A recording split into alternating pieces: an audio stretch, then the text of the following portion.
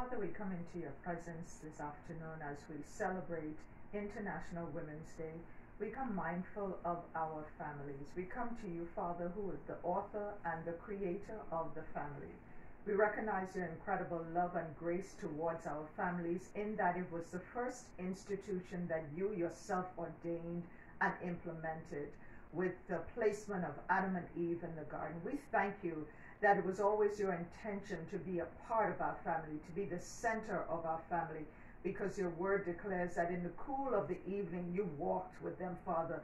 We thank you.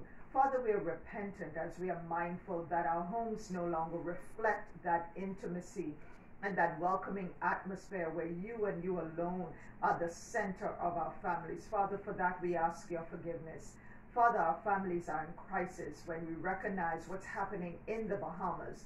Our homes are in disarray. It must bleed your heart. But today, Father, we come in acknowledgement of our frailties. We come in acknowledgement of our sin and our idolatry, our cycles that created generational issues that have caused our families to go astray.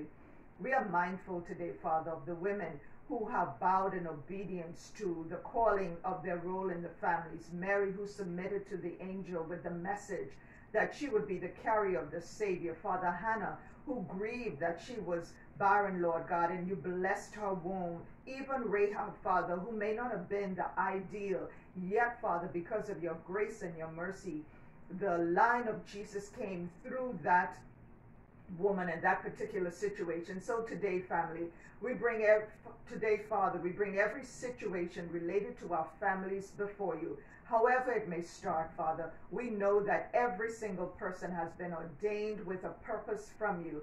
And today, Lord God, we come asking you to intervene. Have mercy upon us, Lord. Have mercy upon the families of the Bahamas. Help us that we would seek you, Father, before it's too late, that we would humble ourselves before you, that we would cry out for our families, for our marriages, for our children, Lord God, so that we can turn back to you, because we know that healthy families make healthy countries. We thank you, Lord God, because your arm is not too short, nor your ear deaf, but it is because of who we are and what we've done. And so, Father, in this moment, we come with a heart that is repentant.